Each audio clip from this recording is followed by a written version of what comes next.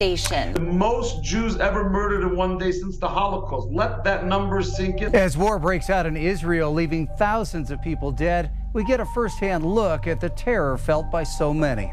Plus, legacy of a trailblazer. One thing I liked about Malia Kipp, once you watch the documentary film, she talks about how basketball's in her genes. A new documentary features a former Grizz great who became a Big Sky legend for the Native American community.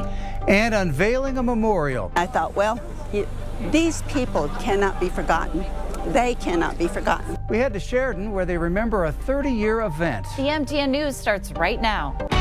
From Montana's news leader, this is the MTN 530 News. Good evening, everyone, and thanks for starting your week with us. I'm Russ Riesinger. And I'm Andrea. Lutz. Our top story, Israel's defense minister orders a complete assault on the Gaza Strip, saying the military has retaken control from Hamas. Well, this follows the beginning of the country's war with Hamas after the terror organization delivered a massive attack on civilians.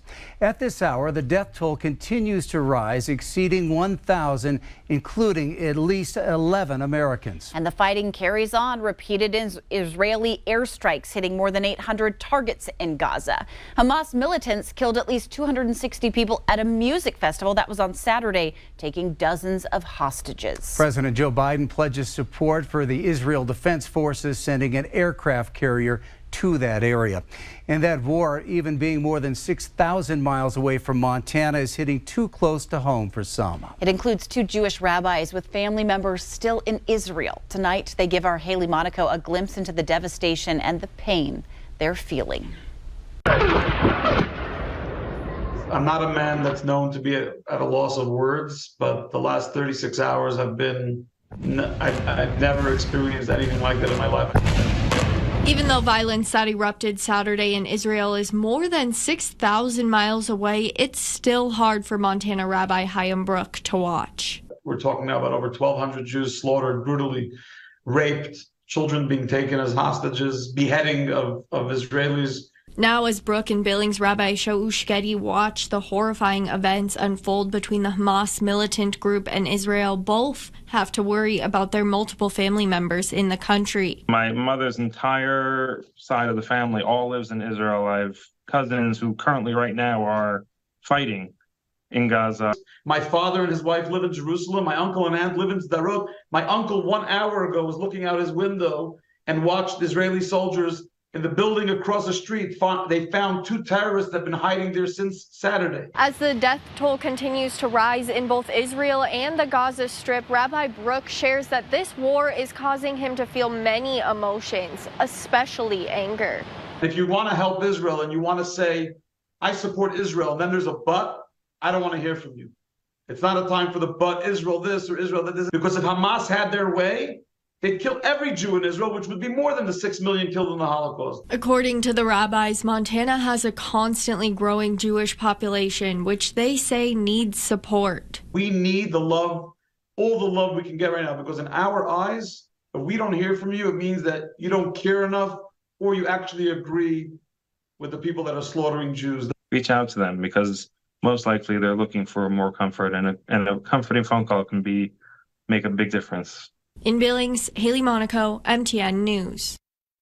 Some background on Hamas, the Palestinian militant group that launched the attack on Israel this weekend and started this latest conflict. Hamas has ruled the Gaza Strip since 2007 and has vowed to destroy Israel. Since then, Israel has launched 4 large military campaigns against Gaza, and Hamas has developed its own rockets to hit Israeli cities with. Both sides are accused of deliberately targeting civilians. Several countries, including Israel and the U.S., have designated Hamas as a terrorist organization. But Hamas has backing among many Palestinians who are increasingly fed up with Israel's decades-long military occupation of their land. Hamas is also backed by Middle East leaders, including Iran.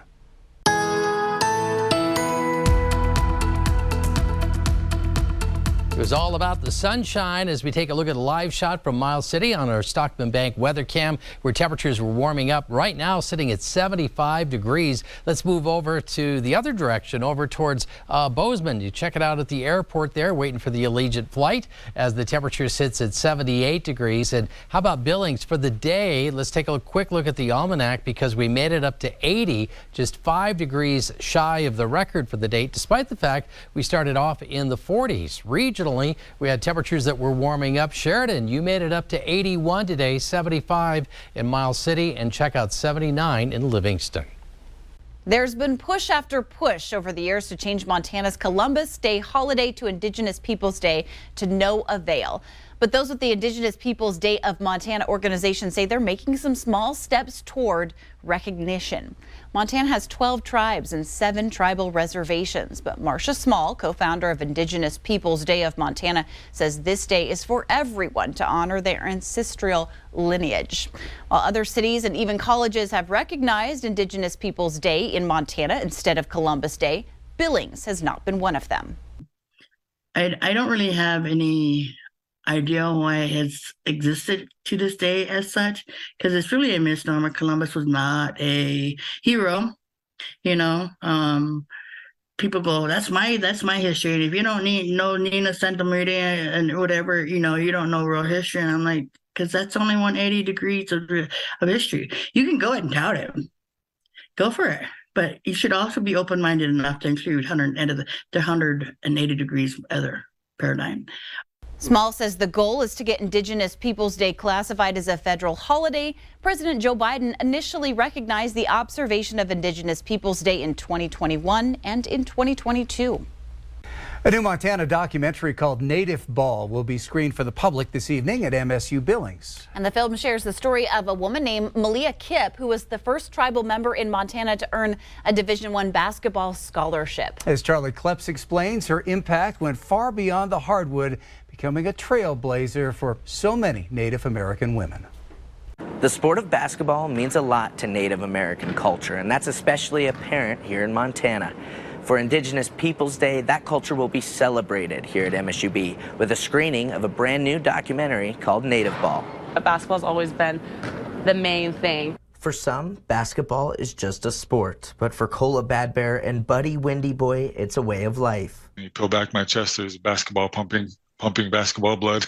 A lot of people on the Crow Reservation share the same sentiment. You're representing, you know, where you come from, where you grew up. Out in Pryor, there are these outdoor courts, and we would be there probably every night until the sun was going down. That was curfew. Bad Bear, a senior high standout that ended up playing for Montana State, recalls being introduced to the game in Pryor, where she grew up playing with her sisters. Windy Boy grew up in Lodgegrass, played for MSUB, and now has turned to coaching. He says the sport was an equalizer for him and many others. When I was growing up, it was on the basketball court where we were actually, you know, considered equals. And while both Windy Boy and Bad Bear are well known in Montana basketball history, neither can say they are the trailblazer that Malia Kipp is. Kipp was the first Native American to receive a full-ride Division I scholarship in Montana. And so I'm sure a lot of kids look up to her and see that milestone and see the fact that she did it and accomplished it, set all these stepping stones, like they can do it too.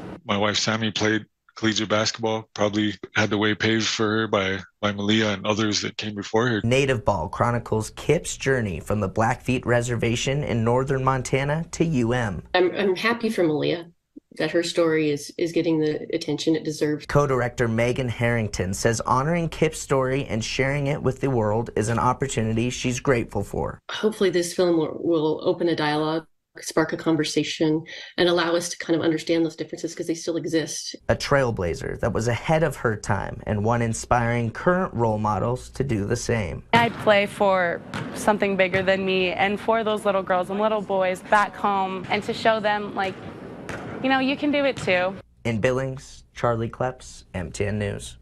This week's Super Senior has put a lot of miles on his running shoes over the years. Herb Mangus has spent more than a half-century involved in Billings' running community as a participant and as a volunteer. And as I learned, he even set a couple of records at the Big Sky State Games after turning 80 years old. Super Seniors is sponsored by the following partners.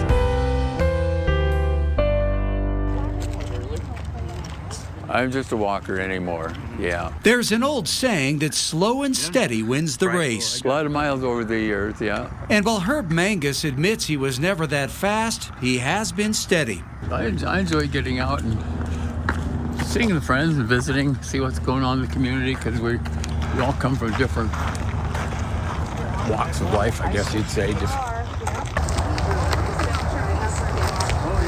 And he just keeps going. He's like the Energizer Bunny. He just keeps going. Herb first got involved in the running community with the Yellowstone Rim Runners back in the late 1960s. These days, you can find him volunteering at many of the big runs, including the Montana Women's Run. I've always enjoyed the runners, enjoyed the exercise. The exercise and the camaraderie. We don't show up. Herb gives us a phone call. Yeah, well, I push him to do it because it has been so much fun over the years. While Herb now limits himself to walking, he does have 7 first-place finishes to his credit at the Big Sky State Games and owns the current 80-plus record for the 10K and half marathon, which he set a few years back. So you get into the 70s and 75s, there's fewer runners. Yeah, now you get into the 80s, why, there are not very many 80-year-olds left. And proving once again that slow and steady wins the race. It's good exercise and it's fun. Still got out with the group. He's an inspiration to all of us. And if you'd like to nominate someone for our Super Seniors segment, just go to the Super Seniors category at the top of KTVQ.com. Governor Greg Gianforte is calling for flags in Montana to be lowered to half staff in memory of former Governor Ted Schwinden. Schwinden served as governor from 1981 till 1989 and died Saturday at the age of 98 in Arizona. His son Dory says they don't plan to hold a public service in line with his father's wishes. His family is instead encouraging donations in his honor, supporting organizations that help children. The family says Schwinden will be remembered for getting Montana through a challenging economic time. Still ahead on the MTN 530 News here on Q2, the best of the best. We'll break down the top plays from another exciting weekend on the gridiron. Game changers coming your way in just a bit. And coming up next, I'm Alina Howder. This new memorial commemorates a huge part of Sheridan, Wyoming's history. We'll tell you more coming up.